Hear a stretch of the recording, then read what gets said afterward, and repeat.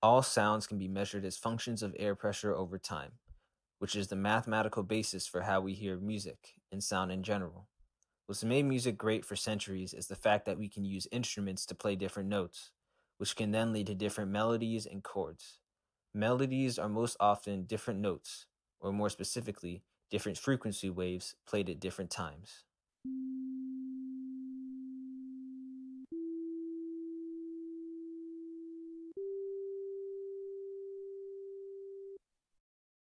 Chords are different notes, different frequency waves played at the same time, like this C chord. But hold on a second. This graph looks different than the ones we just saw for the three-note melody. That's because it's the sum of three sine waves with three different frequencies. Check this out.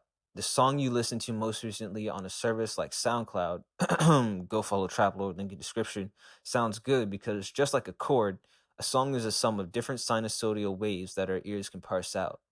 The graph for a full song would obviously look more complex than the one for the chord, but it's the same idea. Sine waves, like the one I just used to demonstrate melodies and chords, have another musical significance as well. They are one of the key building blocks of modern synthesizers known as oscillators.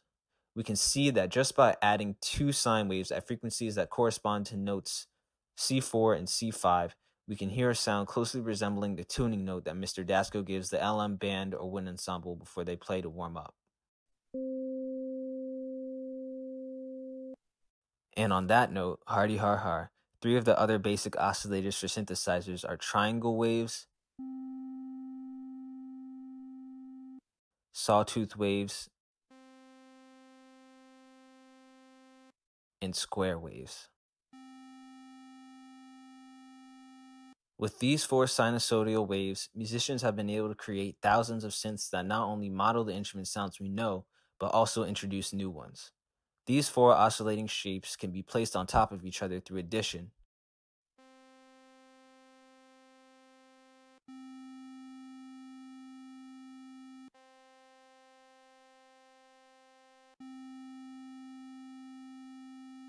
And multiplication.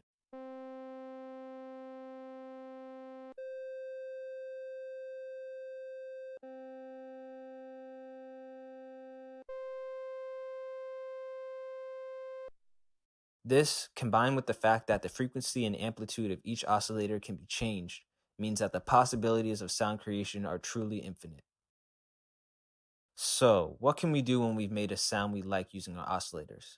Well, to answer that question, we need to explore another concept about truly captivating music: dynamics. Dynamics may seem overplayed, hardy har har, if you only think of it as getting softer or louder. But this surface level understanding of dynamics doesn't do it justice.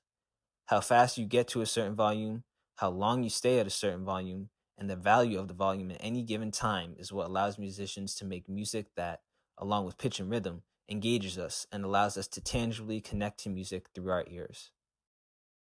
The attack, decay, sustain, and release, aka ADSR or ADSR envelope, allows synth users to manipulate the volume of sound from their oscillators over time.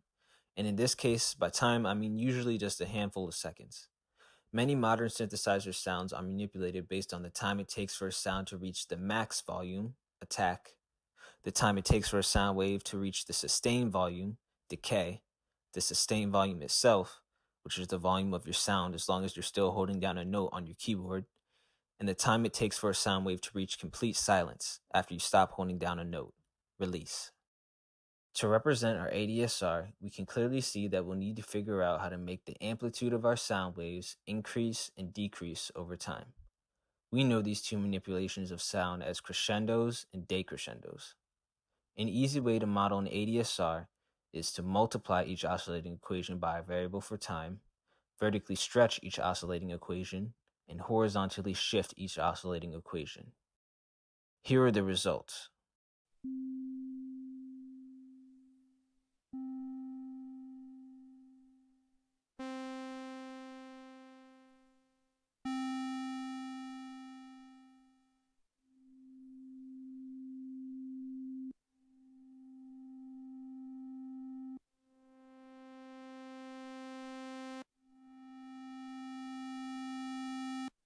Now, here is a very slowed down example of ADSR using the same method with adjustments to the numbers.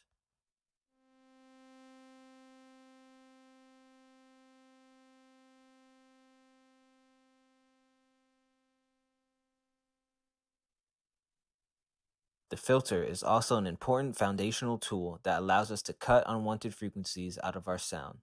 I think I'll save that math for another video though. Although there are many other audio manipulation tools that can be used by turning knobs and sliding sliders, the last one that is worth mentioning when talking about the basics of synthesizers is the low frequency oscillator, aka the LFO. This can be linked to things such as the amplitude and the frequency of a sound wave in order to add sound wave modulation over time. An LFO can give off this type of effect when linked to the amplitude of a sound wave,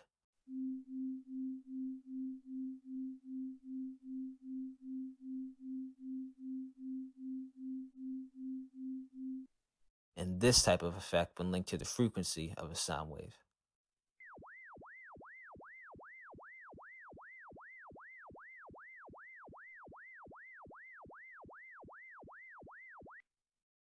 The oscillating effects that LFOs give to your synth can also be sped up or slowed down, thus providing flexibility for even more unique sounds. Thanks for watching, and after all that jazz, I'll close out with this jazz. Here's an electronic rendition of the melody from My One and Only Love by John Coltrane.